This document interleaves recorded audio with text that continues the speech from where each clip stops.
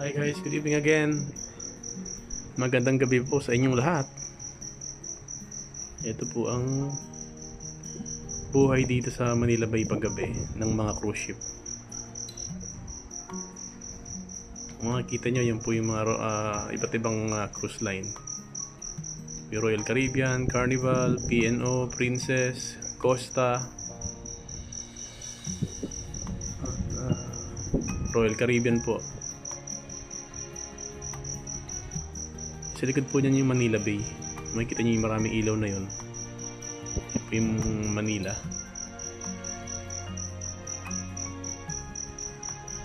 Makikita niyo napakaraming ilaw ng bawat cruise ship. Kayang patakbuhin ng isang barangay.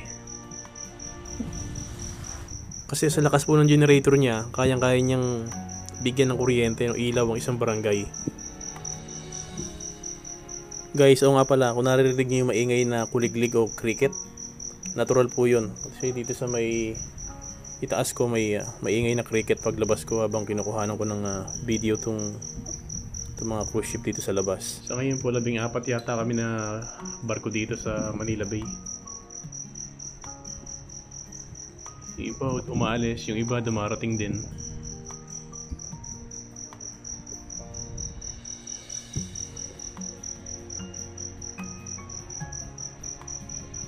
Pakita ko rin sa inyo yung umaga naman,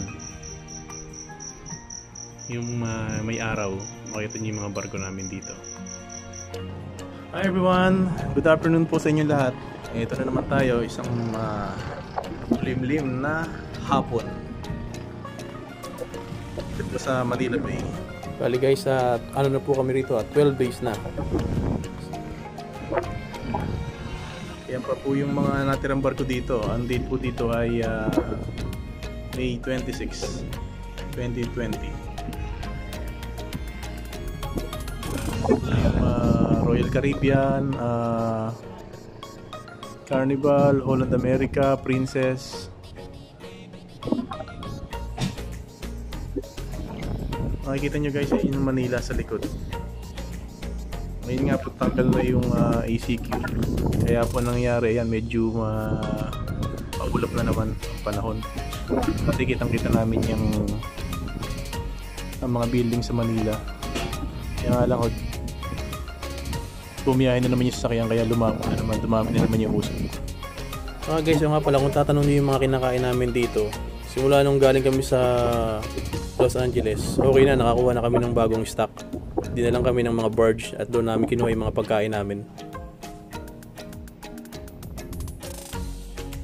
Ibang klaseng sakyan po yung pang dagat, may mga tanker, may cargo. So dito nga po sa barko, iba-iba po yung kailangan naming mga pagkain. Kasi pagkagaling po namin dito sa Manila Bay, yung ibang cruise ship po, babalik na po na US or sa Australia o kung saan man dapat sila magsimula ulit kung kailan sila magkukrus. So kailangan meron silang mga stock na pagkain pag bumiyahe sila. Kakalang ko is 150 to 200 ang naiiwan pa sa bawat barko. Yung pong maiiwan ng mga tauhan na yun ng barko ay simula kay kapitan hanggang sa mga galley steward o taga-ugas ng mga malaking plato. Lahat po ng department may iwan siguro mga 5 o hanggang 10 para po pag nag-start yung cruise may mga tao na ulit sa cruise. Guys, makikita nyo naman dyan sa baba sa tik na yan, dyan kami nag-exercise minsan pag open air time namin. Ilalakad-lakad kami para makalangkap ng sariwang hangin at saka makapag-exercise. Makikita nyo yan ang taas ng barko namin. Ngayon po, nakakuha na ako ng kabina na may balcony, kaya ngayon dito kami sa labas ngayon kasi may fogging. So everyday yung fogging dito para pampatay ng bakterya. Ginagawa ang pagpapagging sa buong barko, sa mga kwarto, sa lahat ng mga public area. Araw-araw yun para masigurado ng company na mawawala lahat ang bakterya. Kung meron mang konti, patay agad. So sinisigurado po nilang malinis ang buong barko. Dito po sa barko na sinasakyan ko ngayon, wala pong naitala na nagkaroon ng sakit na kahit ano na may kinalaman sa COVID-19. Wala po. So dito na lang kami nag-kaway-kawayan.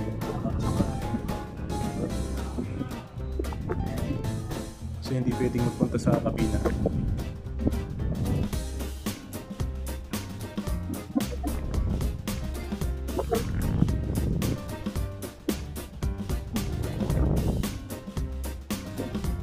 Alas karamihan ng ano na yan, barko na yan, wala na ring laman, nakababa na yung mga crew.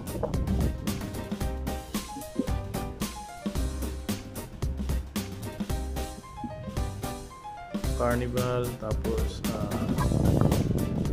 Holland America.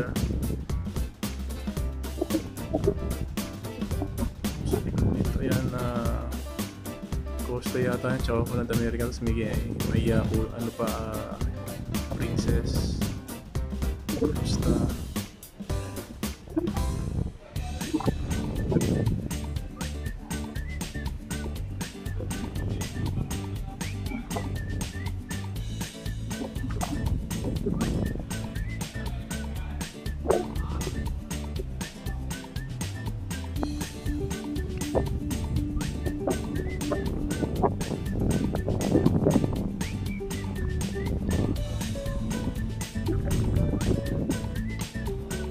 May mga bangkang maliliit, mga isda po yan.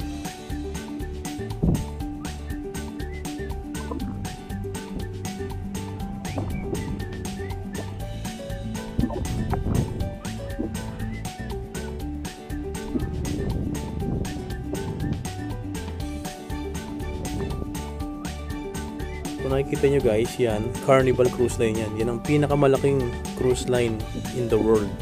Almost 70% ng cruising industry hawak ng Carnival.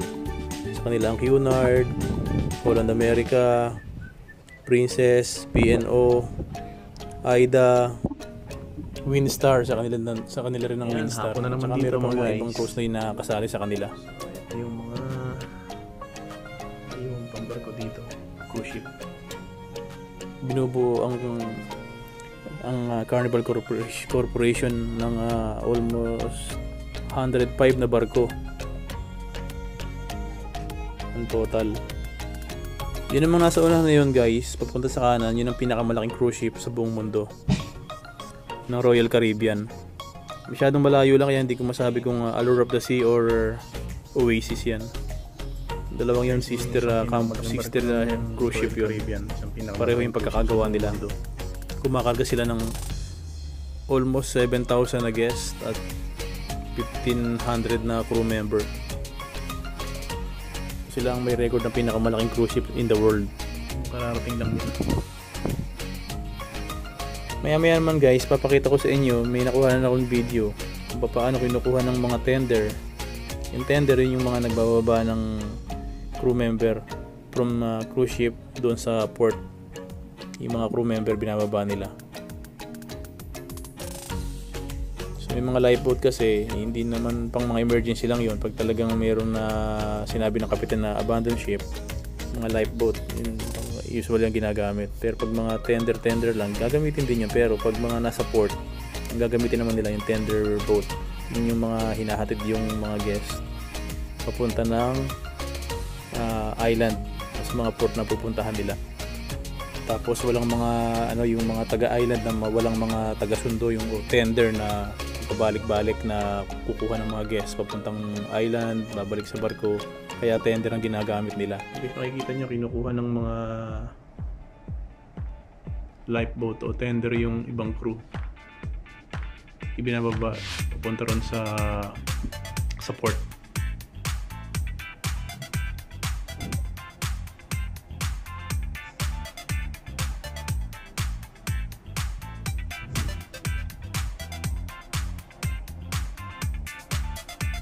Nakita niyo yung kulay orange sa may tubig sa tabi ng barko. Kasi nga hindi nakakadaong yung mga malaking barko, kaya ang ginagamit nila yung tender. Tawag na sa mga naghahatid ng pabalik-balik. Naghahatid sa mga guest crew. So guys, thank you again very much for watching the video. Hope you like it. Time to sleep na po. Gabi na naman dito sa Manila Bay. Please don't forget to subscribe and like our channel. God bless you all and have a good night everyone. See you again on my next video. Bye bye.